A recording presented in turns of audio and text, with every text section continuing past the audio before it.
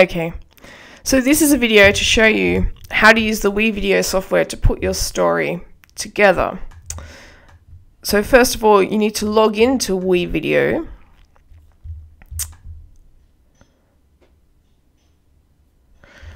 And then what you want to do is to make sure that your photos and your audio are uploaded online. So click on Upload Media. And then choose what you need. So here's the test sound recording I did earlier. So let's open that. And you can choose where to put it if you want to create a new file or something like that.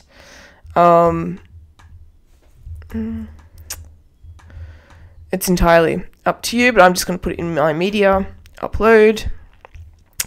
And I'm also going to upload my pictures. And I've just, so find the, file with your pictures in it, select them all. You need to make sure that your pictures are JPEGs, okay? So make sure every picture you have is a JPEG, otherwise it's not going to upload. Done. Upload. And wait for all that to sort of upload. It may take a while.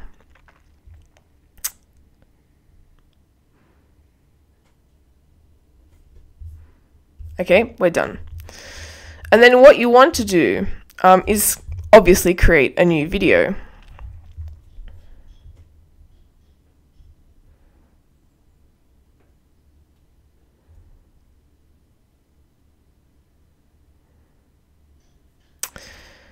So find a name for your video. So this is test video. Okay. Oh, please add some content. I will. So basically then what you want to do is put the audio file that you've recorded under audio 1.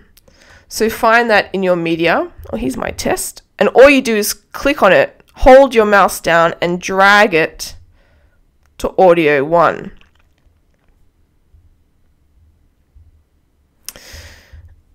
And now when you play, it will come up with the sound. So then what you want to do, you can move your audio around. It's entirely up to you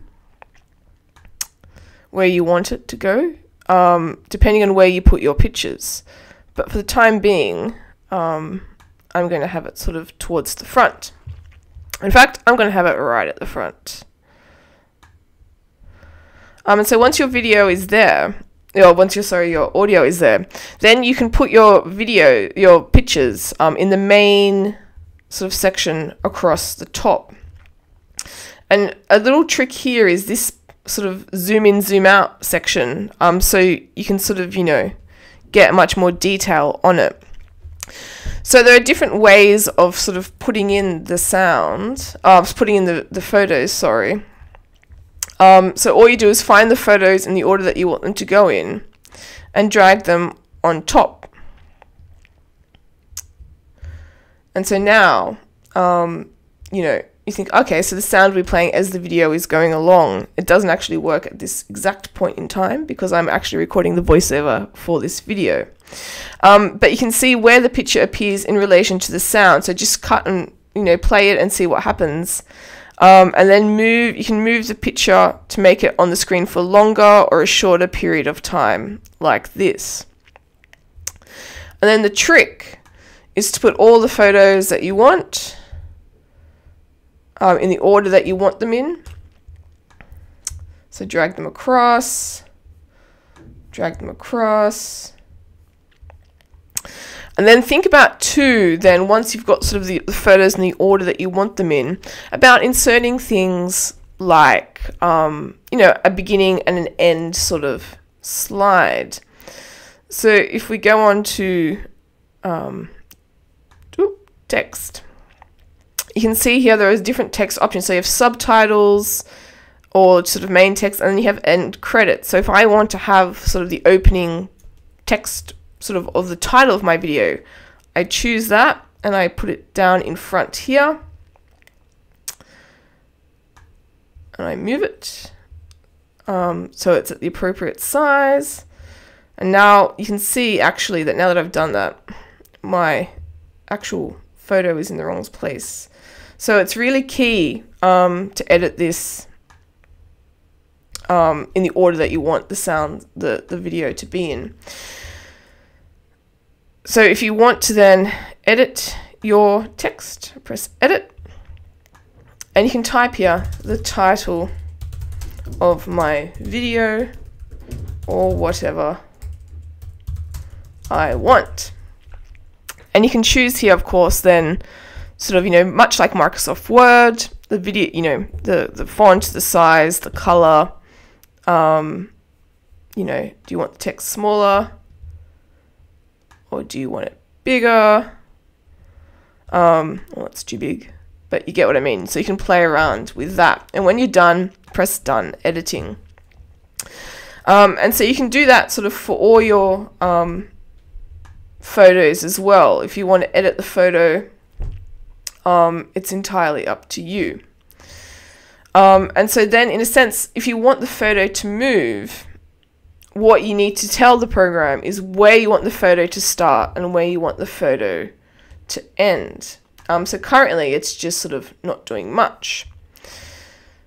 But so now I want to perhaps add some animation to it. So at the start, maybe I want my, you just click and drag here. Maybe I want my coin or my picture to be over here at the beginning. And then at the end, maybe I want it to be over here. And so then you can sort of do that and then see what it looks like as a test. And you can also, in a sense, then increase the size of your photo by saying, okay, at the start, well, I want it here, and I want it to be that size. But at the end, I want it actually to be much bigger. And that will also then give you a different type of effect. These are the main two effects, and I wouldn't recommend going overboard with sort of, the effects. Otherwise, you can distract from the actual video. You can adjust the color and contrast and all those sorts of things. Rotate your coin or rotate your picture or not. And when you're done, press done. So now, in a sense, we've got the title, and then once the sound starts, you can have sort of special effects. And so you can go along and do that for all the pictures, but there's even more that you can do. So if you wanted to add a subtitle, for instance, and there are two types of subtitles here, what you need to do then is, in a sense, layer it on top of the picture. So say I want a subtitle like this on top of my coin. I drag it up to video 1. This is another level. And then I make sure it's at the same level as that, so they match up exactly. And then I say, okay, what do I want to have in this subtitle text? Here is a coin. Done. So now you have subtitles as well, if that's what you would like. At the end of your video, obviously, you put the end credits. Here they are. And again, you press edit, and you can put sort of directed by CR or however one you put, and make sure to put all the videos, all the pictures and their copyright information in here as well. It would also be really great if you could put the University of Warwick logo right at the end. Then you can play to see how that works. Oh, it's not rotating. It's not actually moving up. So then we come back to animation. So at the beginning, it's going to be, well, maybe at the beginning, I want my credits to be all the way down here. And to make it exact, these numbers down the end make it exact so it doesn't wobble over. So say my position is going to be 58, and so the x-axis, and the y-axis 380. And then at the end, I actually want the credits, well, I still want it to be 58, because I want it to be exactly where they were. But the y-axis is going to have to be much, much higher, because I want, say, it to be up here. So 58, and then minus 239. So what does that look like? And you can see then that it actually then proceeds, sort of scrolls up, if that's what you're after. Some students last year just had sort of fading in and out, sort of individual credits. You can do it that way as well. So just insert one text box after another, after another, after another, down here. And if I change like how long, so here the seconds up here, if I change how long it is, you know, if I can just move our little screen along. So if I change the length of this video, then it's going to go much faster, the animation, because there's just shorter space to do it in. You can also put more than one image on in a section. So say I want to have this image juxtaposed with some other images and have them appear at different times. I go to edit and I think, okay, well, I want this image to actually be a little bit smaller than it is. So I move it down, and I actually want it to be over here because I want to have some juxtaposition going on. So say I put my image here. Okay, I'm like, okay, done. I like that. But then at some point during my video, I want another image to appear as I'm speaking. I go over to my media, I find another image. These all appear to be coins, which is rather haphazard. I find another image and I drag it on top. So much like the subtitles, you put it on top. And I don't want it, I want it to appear at some point during the story, not right at the beginning. So I'm like, okay, so I want it to appear at this point in the story. It's obviously too big, so I'm going to edit it. I'm going to make it smaller. And I want it to appear sort of alongside. And then you can see, oops, done editing. And then you can see then that the way that this would sort of work. So you're sort of going along, you know, and at some point another image appears. At the same time, you can actually make an image disappear, again by adjusting the size here. So if I want then for something to appear and then disappear, it can do that as well. You can also have a transition between your two pictures. So say you want things to fade in or out or something like that. So you can go to transitions. And you can go a little bit crazy here. And again, I would recommend sort of being minimalist about the situation. And think about the type of message you're trying to communicate via the video. So if you really are like starting a new paragraph, then perhaps it's useful to have a transition. Perhaps, you know, a fade to black or a fade to white, to signify to the viewer that you've moved on to a sort of a subsection. So if you want to add a transition, you put it in between the two things that you would like it to appear in. So this is quite a long transition, but I want it to be a little bit shorter. And then you will then see that it will fade before the next coin or before the next picture comes up. But as you can see, if you go crazy with this, it can actually be quite distracting from the story.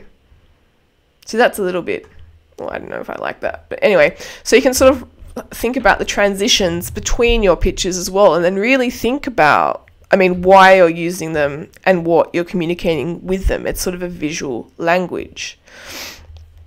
So you can go through and edit it along these ways.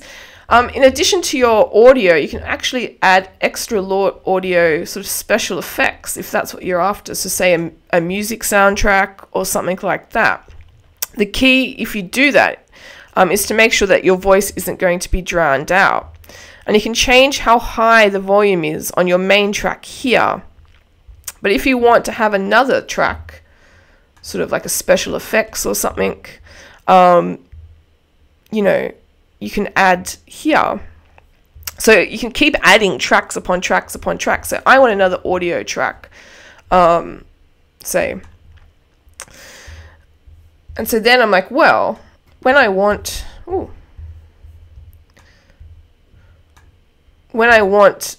know, when my Roman centurion appears, perhaps I want some special effects. And there are actually sounds within wevideo that you can use. Oh my God, various themes. These are copyright free, so feel free to use them. Sad, serious, worried, dance party funs. So you can sort of play these and see what they are. the sound's not going to come up because I'm recording this over it. But if you want to add special effects or music over the top, you then just drag down the sound to where you want it to appear in your story. But then make sure then that the sound is quieter than your actual voice so that we can still hear you. And you can sort of play around and see what, how it ends up. Again, with sound, I was just being more restricted than, otherwise. Don't choose some sort of porn theme to go over the top because, this could distract seriously from your video. So yeah, and again, much like the pictures, you can adjust the length to suit where you want this sound to appear. I think I've covered all the basics. I mean, the key too is that wevideo itself has a very useful help section with videos on how to do things as well. So I'd recommend, if you have sort of any thoughts about, I'd like to do something a little bit more, play around with that. And the key is to actually just have a play around with the system. Transition text, yes, I've covered all of these. Once you're done, you press finish video, and you can in fact then sort of publish it online. I don't actually want to finish it that way, but then when you log in to work on it, it will come up under projects. So if you don't have to do it all at once, obviously it's sort of impossible, but under projects, test video will come up, and then you press edit. You can publish it, you can rename it, you can delete it. So going along like that.